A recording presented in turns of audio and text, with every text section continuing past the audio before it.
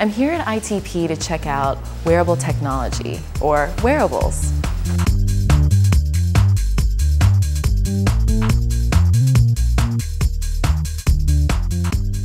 This is Harvey. Hi. Hi. And you're doing a project on something that has to do with paparazzi. I have a background, kind of a dark side in photography, doing events and shooting parties. Being a photographer, I wanted to kind of continue that game, but give the subject a way to talk back. So last semester I started a project here called Anti-Paparazzi Fashion. What I did was make a device that enables someone to flash back, so when you take a photo of me, this device will flash back.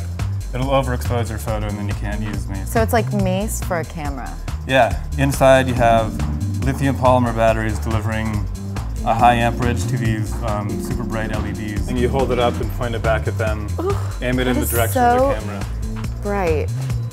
That works really well. You cannot see the person. I think that we should be free, definitely to make a fool of ourselves when we want to, and not have to worry about a photo being released on the internet. That's out of our control. So I'm here with Anaid Gomez, correct? And tell me a little bit about your project. What is it exactly? Okay, my project's called Kokoro. It started out as an exercise to find better ways to get our music. I'm a snowboarder, and coming down the mountain you always get like the very slow songs, and then when you're sitting at the lift you get the best active song that you really wanted to come down the mountain to. So I just wanted something that related my heart rate with my music.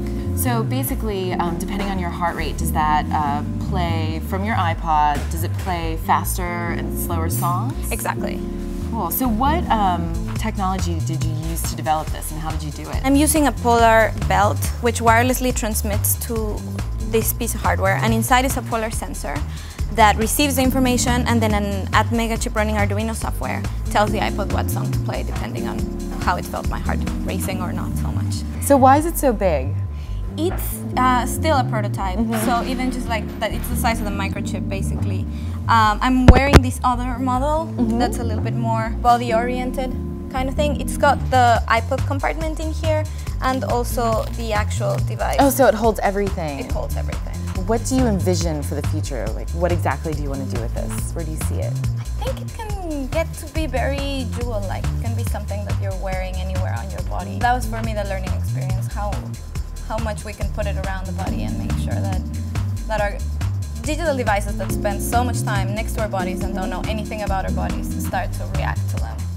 While people like Steve Mann have become infamous for embedding the latest technology into themselves, today there is a significant number of people experimenting with the intersections of biosensory and environmental inputs, artificial intelligence, and fashion design. As technology continues to race towards smaller, faster, cheaper, wearable computing becomes more and more prevalent. In programs like this at NYU, artists and designers interested in wearables tend to utilize circuits with sensors and microprocessors as their threads to interface our lives with our surroundings in new and meaningful ways.